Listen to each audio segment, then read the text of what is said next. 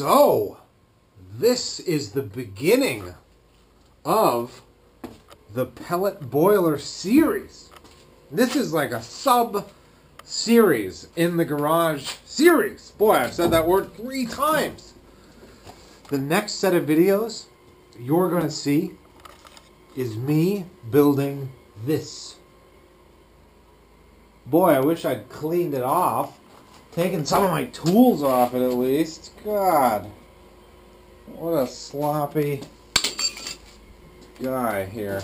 Anyway, so yeah, this is my pellet boiler and associated plumbing, which heats the garage and the house. So that was the goal with this project.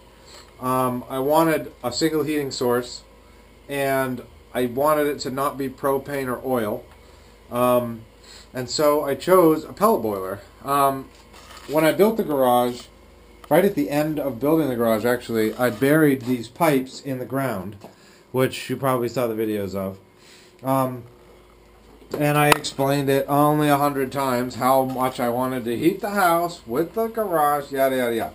Well, anyway, that's now done.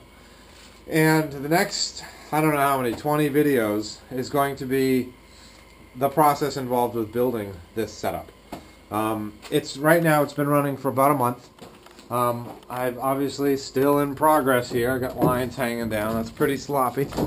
But I've got 2 tons of pellets left. I started about a month and a half ago with 4 pallets, 4 tons. So I'm clearly going to need to get more. But